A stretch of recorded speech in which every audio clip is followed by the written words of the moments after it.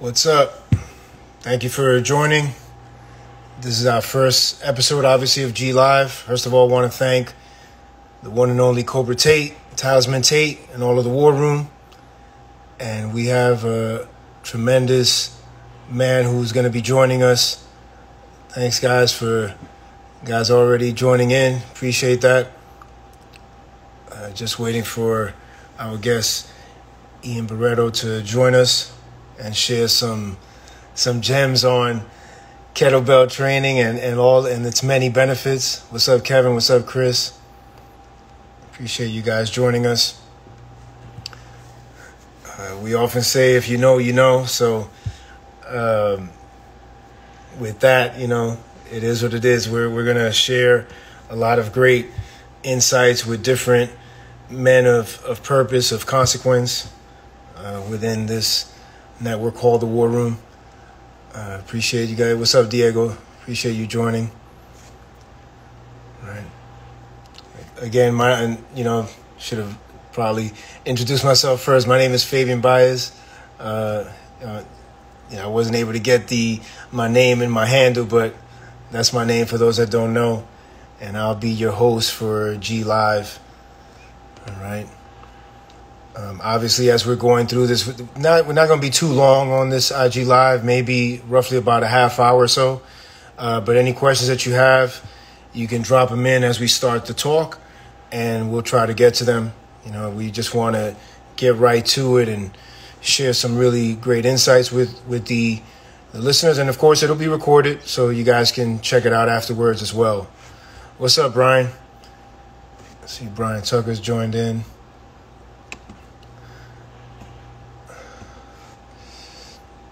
And, I've trained had the pleasure, as many G's have, of training with Ian and sparring with him. And it's quite the experience, and you grow a lot from it, as you do when you surround yourself with exceptional people.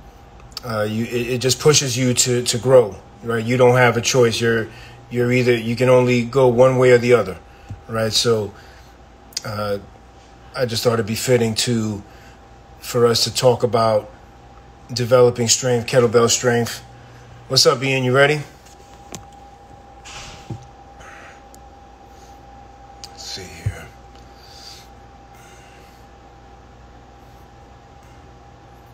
Okay, here we go.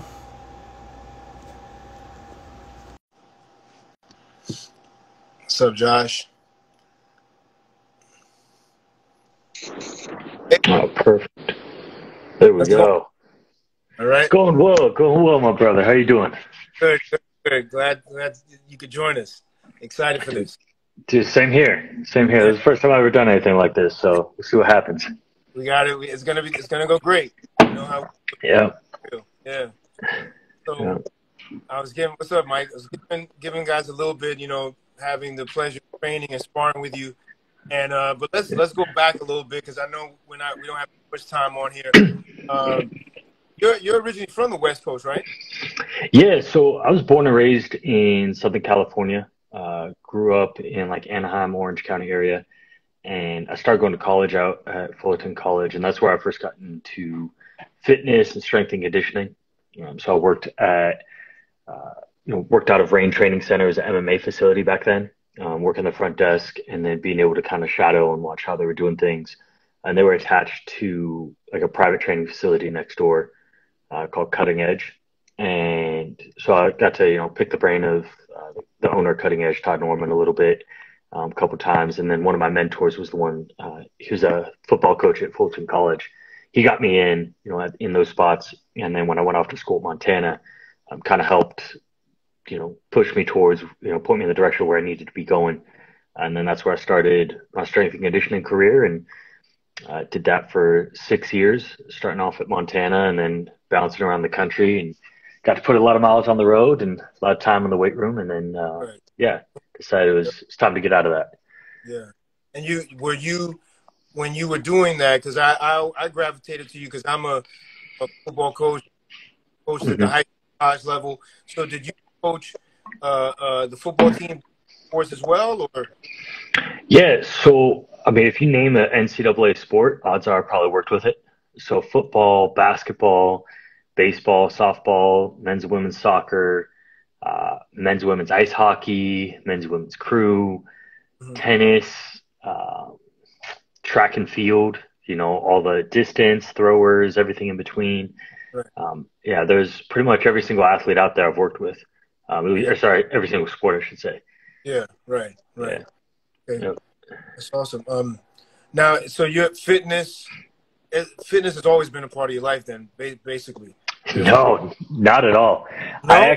No, I didn't lift my first weight until I think my parents bought me like a big five barbell set when I was like 14, 15. I lifted that like No, three times. like, as a teen. Yeah, as a Yeah, teen. I had no idea what I was doing. I worked out with it like three times and I didn't touch a weight until I was nearly 18. Okay. Yeah. Okay. So that's when I first actually like did like went to the gym and actually had like a weight program that I followed but before then I had no clue what I was doing. It was always something I was like, oh yeah, I want to learn how to lift weights. Like I think I could do that. Like it looks good. I could So be it good came at about that. more in adult life, more or less. Yeah, yeah. I mean, I started probably, I guess now it'd be almost 13 and a half, 14 years ago. So like Okay. now I've been doing it for a little bit. Sure. Sure. But yeah, Right. I was pretty, I was new to it. I really had no clue what I was doing when I started. I put it off for so long. Um, football, ironically enough, was the one sport that I never played. Uh, Okay. You played yeah. other sports? Yeah, so I played a lot of hockey, played soccer, basketball, Okay. and I got into like all the X Games stuff. So a lot of BMXing, Okay. some dirt biking, that kind Yeah. of deal. And Right. then dabbled with mixed martial arts for a couple years when I was a teenager.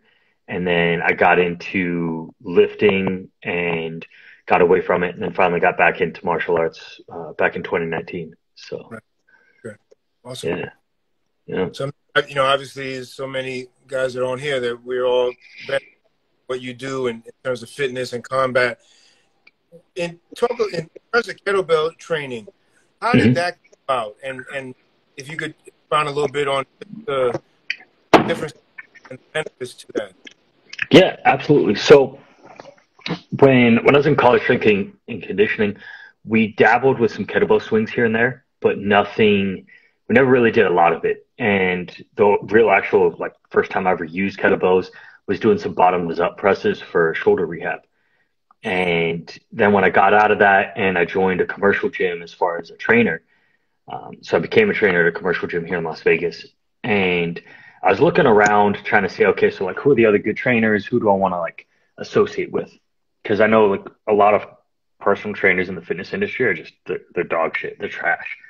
And I was looking around like, okay, yeah, they're doing stuff straight out of like the NASM book or whatever. There's nothing like they don't actually really have like thought behind what they're doing, Yeah. and they're not good coaches.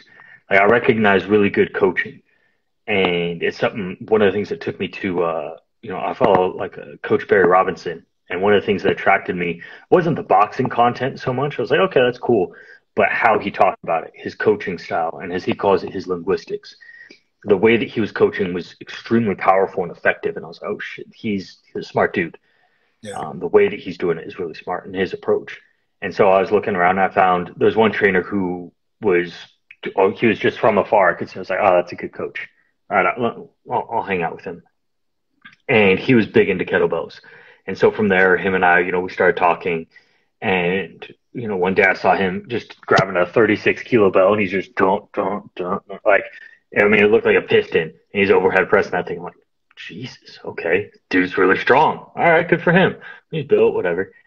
And then one day he came over and, I was playing around with like some kettlebell pressing and he goes, oh, when are you going to press that? And I'm like, dude, I just did like fucking 13 reps. Like, what are you talking about? He said, no, you got to bring your hand below your chin. Like, he had movement standards. And I was like, oh, nobody's really hit me with like movement standards for this movement. I'm used to it for like a squat or like deadlift and Olympic lifts, whatever. But for like overhead pressing, oh, okay. Like, other than straighten your arm at the top, I'm like, that's it. And all of a sudden it got way harder. I was like, oh, okay, he's onto something. So then we started collaborating and, he taught me how to do swings and then, pointed me down the kettlebell road. And I started doing more and more of it. And what I found was my joints felt a lot better. I didn't feel quite as beat up. I was getting in really good shape. Like conditioning was through the roof. I felt strong. I had what they call the what the hell effect, where I could just go and like random things that you pick up like a case of waters, right? It's kind of awkward and bulky and funky, and I go and like pick up random things like that. They're just like, oh, this feels lighter than it used to be. Like, what happened? What the Absolutely. hell? What the Absolutely. hell? Like, where did that come from? Yeah. And so that just at that point I was hooked, and I've really been going down it and training consistently with it for now going on 3.5 years. Right. Right. And you're Yeah. helping a lot of people. You have a tremendously tactical kettlebell uh, you teach. If you want to talk Yeah. about the Yeah. Yeah. So I made tactical kettlebell strength because I realized that there's there's a lot of content out there as far as people will make videos of like, oh, here's like a tip here, a tip there, this is how you should be doing a swing, and there's a lot of fluff around it, but nobody really breaks down, and I haven't found any good concise courses that break down, hey, this is how you do your basic movements, yeah. and here's a program to go with it, because you can tell someone, oh, this is how you do it, but then they don't really know what to do with that. And tactical kettlebell strength came about because there wasn't anything that did both. So, the videos, I made them short so that people can rewatch them and they can constantly pull stuff out of it. Right. And the program, I made the program lengthy, right? There's different cycles and there's progress checks built in so you can make sure that, you're seeing the improvement. You're seeing, your conditioning go up. You're seeing your strength go up. You're seeing the progress along the way. And, it totals out that there's no way that you can really do that program and follow that course and you won't dramatically change your physique, your fitness, and just everything about your life. There's a lot packed into it. And, it was designed to be that way, where it puts someone in a spot where when you finish it, you can literally do whatever you want. You want to try a new sport, you can go do that. You want to repeat parts of the program because you want to focus on a specific strength, you can do that. You want to develop more kettlebell programs, try them out, go for different things, learn how to do snatches, whatever it might be, you can do that as well. It builds a fitness base and changes someone's body composition in 6 months. Right. And it's a complete video program, right? I mean, that's awesome, right? Yeah.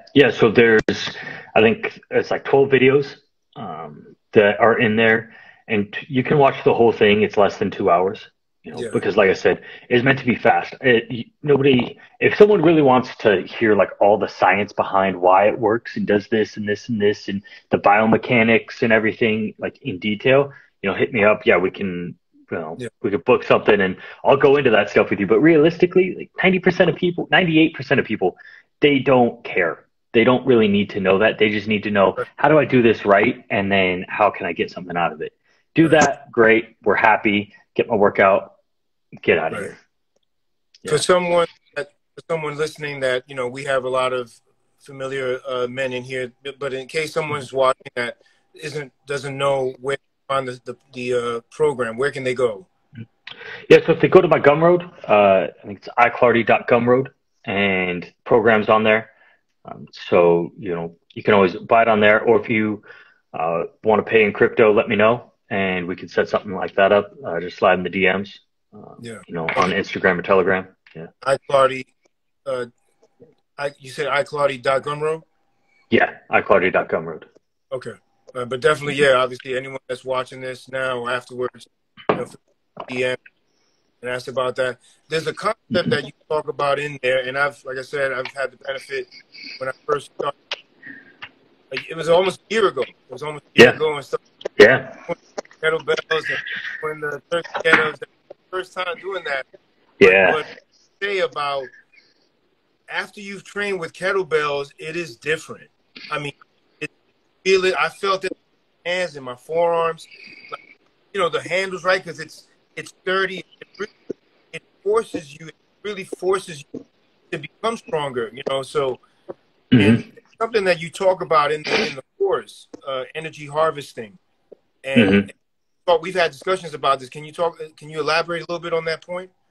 Yeah, yeah. So without necessarily giving away all of it, essentially it's you're stimulating your body so that when you finish your workout, you actually feel refreshed, right? You walk out of the gym and you feel better than when you walked in.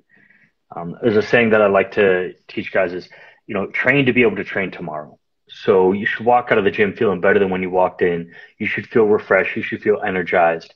And the workouts are designed to work in a way where even if like you're out of breath a little bit at the very, very end, by that 5 minute mark when you cleaned everything up and you're walking out the door, you're feeling energized and refreshed. And it stems from a few different things. But one of the main principles is that, and you mentioned this before, strength and stress are poured out of the same cup. And so what you're doing when you train is you're providing your body with a little bit of stress to force it to adapt so that it can actually use that stress for good rather than looking at stress as like, oh, I'm stressed out. I feel awful. This is the worst. It's like, no, like all this stress is actually giving me free energy, right? Right. It's pushing me forward because it's driving me. It's enabling me to become stronger quicker. And now because I'm becoming stronger quicker, now I can do more. Hmm. And that's the way that, it's an upward spiral. It's Right. compounding effect as you go through the program. Right. I think anyone that's trained with Ian, and many of us, maybe many are probably on this live right now, you can attest to that. Like you put in the work, but then when you walk away from it, I think about, in Atlanta, just walking away and you feel better. Now Yeah. you're a proponent of working out under the sun, right? Hmm. Outdoors, sun, right? Barefoot. Oh, Talk a little yeah. about that. What are the benefits of that? So the main thing, the barefoot's the biggest one because when you're barefoot, what up, Tig? I see you in here. That's When good. when you're barefoot, what happens is you can actually grab the ground. So if you think about like how your hands and your feet are made up, you have a lot of muscles in your feet, and we don't use them as much as we used to because yeah, we wear shoes. And I'm also like anyone who follows me on social media knows that I roast people who don't wear shoes out in public, like the swine feet epidemic. So I'm a big proponent of shoes. Don't get me wrong, I love shoes. Shoes are the greatest. I have like 24 pairs. Like please, everyone, wear your shoes. However, when you're training, if you can go in your socks or your shoes, what that does is that gives your body more feedback from the ground. You want to be training on a firm surface where you're able to put force into the ground because everything about training is you're generating force and you're moving mass, right? And if you have a solid base and you're connected to the ground, then you can, generate more force. Ergo, you become stronger, faster. So that's where I look at the difference of, not wearing shoes when you train and things like that. And I'm a big fan of training outside if you can. Now, granted, I live in Las Vegas, so training outside right about, I mean, it's early June. So from now until like mid-September, training outside in the sun is fucking miserable. Like you got to put a handle, you got to cover up the handle on the bells and all that stuff because it's 110 degrees outside and the sun's beating Is down on you. it better like early in the morning? Is it a little more bearable? Yeah, it's more bearable, but by 7, 8 o'clock, like you're already going to be burning. Like it's fast. We're in a desert. Okay. But that being said, you put on some sunscreen. Maybe you work out in the shade, but you're outside. That works too. Right. Here at my house, we train in the garage every afternoon, Right. and the sun is beating down on the garage door, but it's not directly coming in. So it's usually about 90 degrees or so in the garage every day, um, and that makes a big difference too. When I was down in Guadalajara for an event back in April, we're training outside for hours at a time, and yeah, the sun was at UV 11 and it was 90 degrees, and everybody was like bathing themselves in sunscreen and all that stuff. It's doable. It's just you got to be careful about it. Right. And we weren't doing a ton of bell training, which makes a difference because you put kettlebells out in the sun for that long, like those handles they get so hot, it's bad Right. news. Right. Yeah. So, but no, the energy as far as being able to grab the ground and the energy you get from having the sun, kind of shining on you, you're getting your Right. vitamin D in, and it's refreshing. Like Yeah. everybody feels better when they're out in the sunlight. Daylight is good for you. Yeah. So it's, why not compound that? Why not enjoy your training while you're in the sun, enjoying the daylight? You know, I don't know if Alan is still in the room, but you know, that's why everybody's so miserable up in Scotland. I mean, I'm just They need more, what's that? they need more sun out there, right? Yeah, you know, you need the sunlight. You know, that's the when every time fall comes around and you see the chicks that post inspirational quotes on Instagram talking about, you know, they have, was it seasonal affective disorder, whatever it is. It's like, yeah, it's, life is sad when you don't have daylight. I agree. Now, for Yeah. those that know Ian, he's tremendous in terms of. He talked a little bit, about the kettlebell training, but also in terms of combat. We learn a lot from him. Talk about a little bit about the importance, brother, of combat and training and respect. Yeah. So there's a nuance to it, but for me, the biggest thing about the, you know, the combat training, as we say, or it's really just martial arts in general, is the most successful martial artists have a mastery mindset where they're looking to master a skill. And when you get really good at mastering a skill, it carries over to everything else in your life. So you build discipline, you build attention to detail, and you build, you know, a mindset of you're looking to be the absolute best that you can be. You know, that's what it really drives you towards. And, you know, it's something that tends to be lost in a lot of places that, you know, people are like, oh, okay, yeah, you know, I'm good at that. And, you know, it's going to be great. But they're not looking, you know, for their own gratification to be, you know, masters of a skill. And for me, that's more where it comes it down is, you know, the martial arts is a place where you can develop mastery and control, and it's confidence because it lets you go out into the world and know that, you know, odds are I'm going to be okay. Like if something happens, you know, I'm always try to be, you know, situationally aware and whatnot. And, you know, the best way to avoid bad situations is avoid bad situations. You know, bad things don't happen if you avoid the badness. But sometimes things can't be helped, you know? And if you have that confidence and the ability to perform under pressure, you know, that's where, you know, you can be a master under pressure. And the kettlebell training and, you know, martial arts, they go hand in hand in that regard. They feed into one another. And to me, it's just something that, especially for men, like you just got to do, you know, and there's days where like you may not feel like it, but you do it anyways because it's, it's just part of who you got to be. And it makes your whole life better. And I can say, Yeah. Tig, if you're still on here, I've said this to you 1,000 times. Well, you guys, record on the record, you guys have helped me grow and become what you said about mastery, developing confidence, not coming from a system martial arts. Like not anything recently, and just the training, and then who you train with, right? You're not training with Mm-hmm. some jerk that's going to take advantage of you. You know what I mean? It's an ego trip. It's someone that's going to push you, that's going to test you, that's going to make you be better, and that's Mm-hmm. what it is. And my first time sparring was with Fabian, and I was, I mean, I admit I had butterflies in my stomach the night before, but I knew, you know what I mean, because the Mm-hmm. opportunity is there. You're there with a pro. You're there with someone who's gonna do it the right way and work with you. And granted, I mean, I still have a ways to go, but I knew that just doing it and seeing what it is and going through it. Okay, I did it. I grew from that experience. You know what I mean? Mm-hmm. Thank you again for that. You know what I mean? And also Yeah. Tig, just that's what it's about. It's growing and that self mastery and knowing that you're not going around. Yeah, I'm gonna see who I can knock out, but you walk through the world different when you have that Yeah. training. You Yeah. definitely. Absolutely. And, you know, no, it's a big part of, you know, the respect that you give guys because, you know, that first time when we sparred, you know, almost a year ago in Atlanta, you know, there was never a point where, you know, I was looking to, like, cause I know there's an experience, differential there. So it's a matter of, all right, let's see, like, let's push Fabian to his limits and get him comfortable under pressure. It's a different type of pressure, but there's never a point where, like, once you're calm with that, you realize, like, oh, I'm not actually, like, I'm not going to die. I'm probably not going to get hurt. This is just really, really hard. Yeah. And you just got to overcome that hurdle.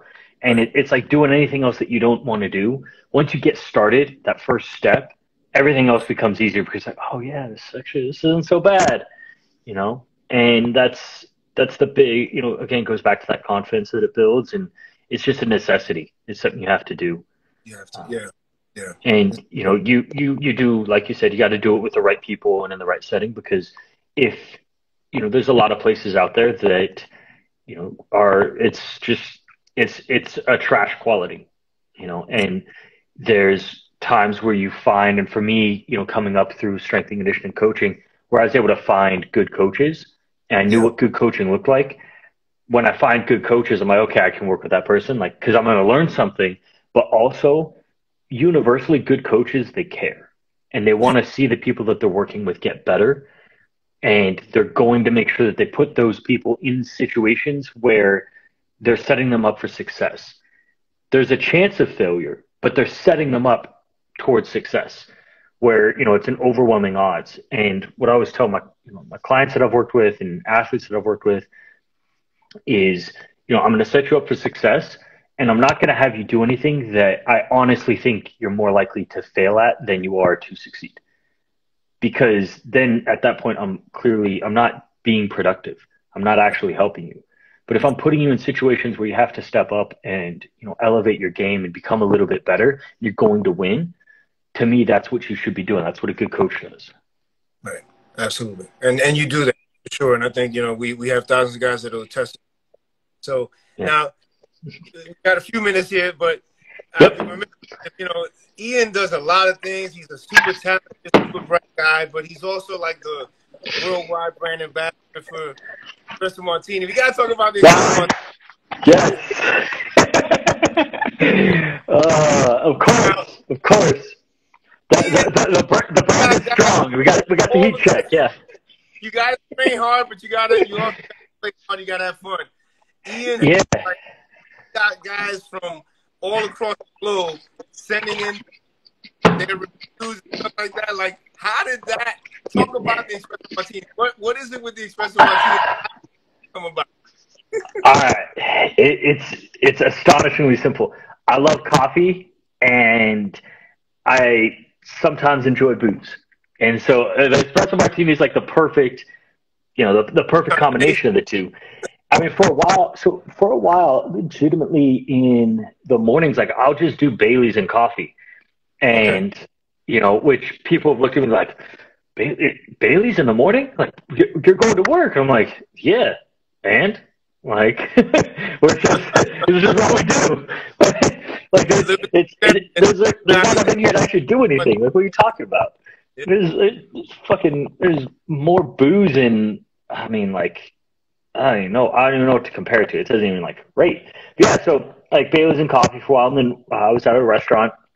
It was back in 2019, I think, is maybe earlier, and I saw they had an espresso martini on the menu. I'm like, well, booze and coffee? Like, sign me up. And last year was really when it took off, because I was in Miami in May, and that was when it kind of, like, first started to, like, spread a little bit. Mm-hmm. And we're at the Cadillac Hotel at the bar, and I was exhausted. It'd been, like, a long week with this massive event. I've been run ragged, and we're hanging out at the hotel, in the lobby bar, and I'm like, we're going to be here for a while. I need some coffee in me, and I need some booze. Let's get some espresso martinis. And a couple of the other guys were like, oh, let me try that as well. And so it started to, like, pick up a little ground there. And then, like, the next, couple weeks later, we're in Houston and did the same thing where, our good friend Aaron, he was in the room with me. We're waiting for everyone to show up. So we're just sitting there shooting the shit and ordered an espresso martini. He goes, all right, I'll get one too. He goes, I got to finish it before everyone shows up. I can't have them know that, like, I'm drinking this, this espresso martini. It's too girly. And And like they deliver it, and as soon as the waiter walks out the door, the entire group walks right in, and he's just like, "Oh, son of a bitch." But then, I swear to God, except for two people, there was like over a dozen guys. They were like, "What's that?" And I'm like, "Espresso martini." Like, let's try it. And then that was it. That was it. It was wildfire. Doesn't like it. It's an amazing drink. It really is. Yeah, it's delicious. It's boozy. It's got some caffeine in it. Like, we have the international spokesman here, right? The international brand ambassador. Like, what makes a 10 out of 10 espresso martini? All right. No, so you got to score it like you have to score it like figure skating, right? There's no such thing as a 10 out of 10 because what if someone comes along and does it a little bit better, right? But you want to get into the nines. You got to have it's all about the balance and it's about the presentation. So like you get one, do it in a martini glass, like for the love of God. Like if what is it, like the kind of Manhattan, like the curved one at the top, that works too. But if you don't have that, like, dude, you're already losing.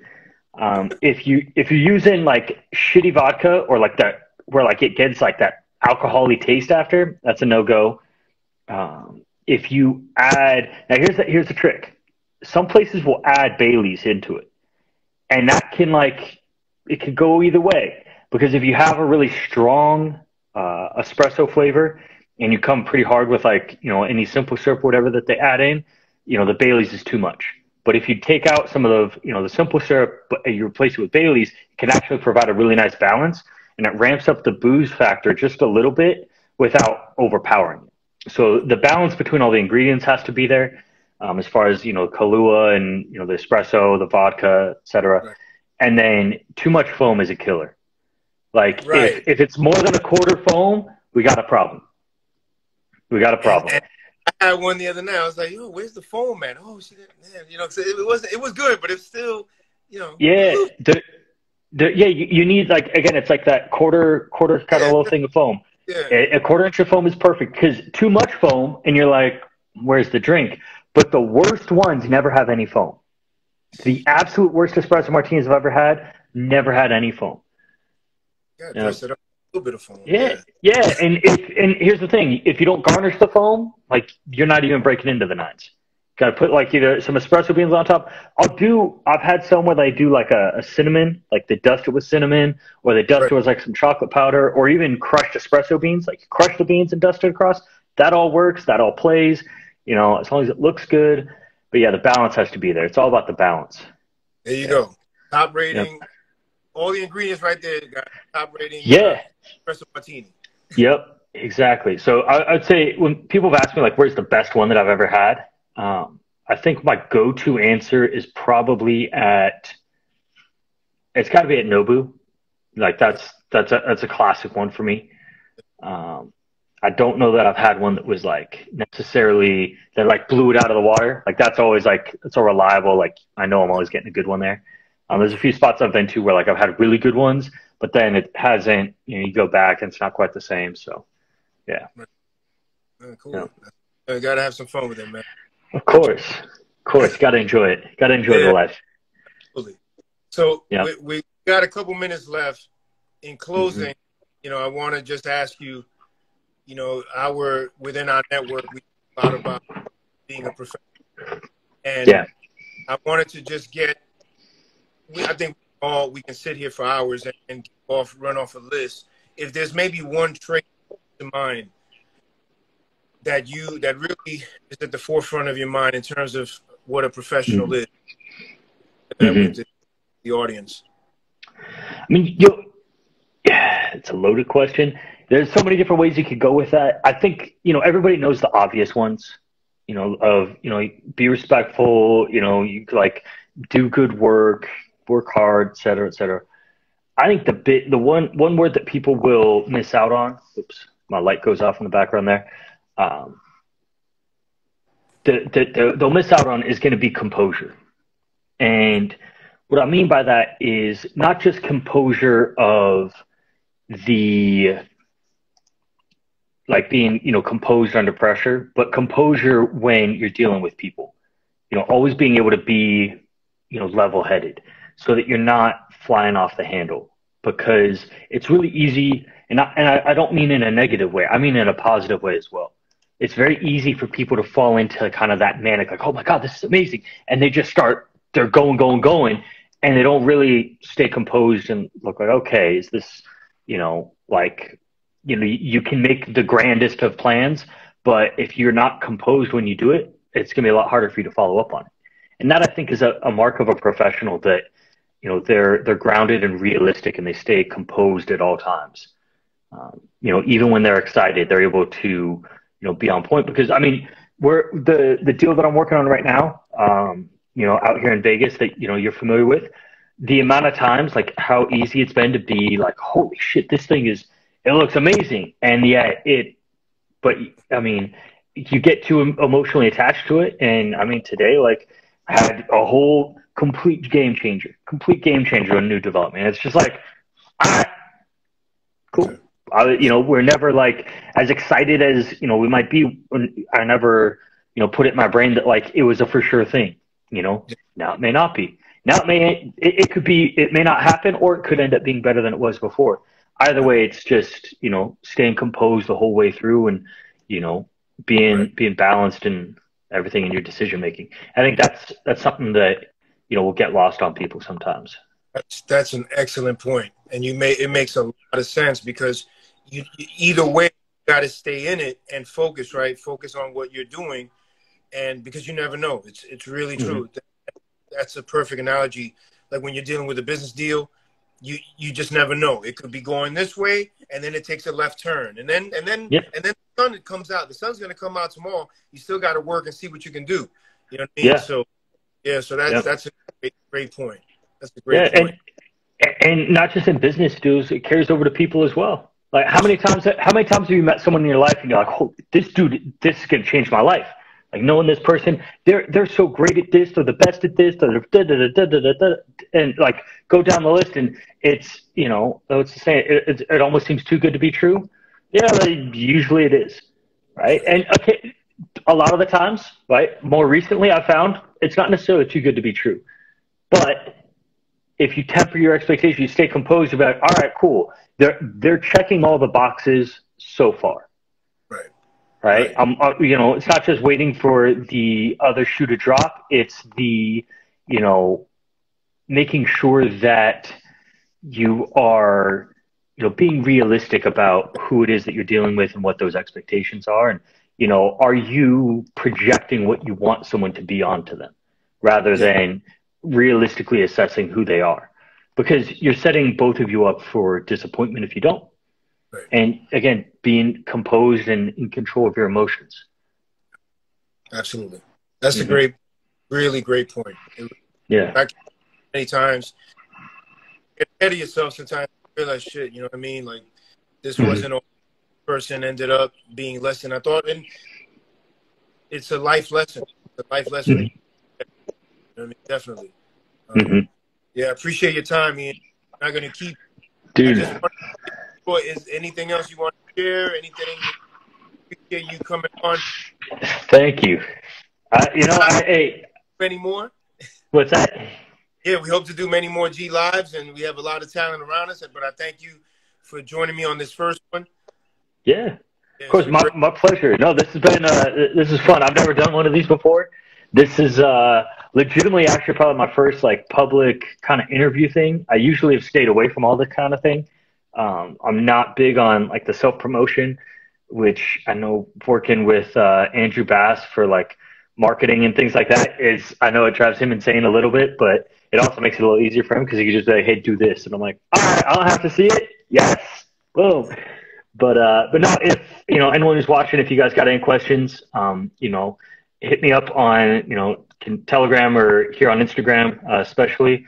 Inbox is open, and if you want to check out the course or any of the other kettlebell stuff I have out on Gumroad, Clardy.gumroad.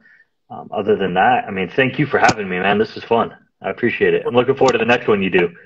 Right. The Tactical Kettlebell Strength is a phenomenal program. If you have it, DM Ian and get it. It's short. It's a video program that's incredible, and Ian, wealth of knowledge, just great incredible guy. So thank you again Ian, for being on.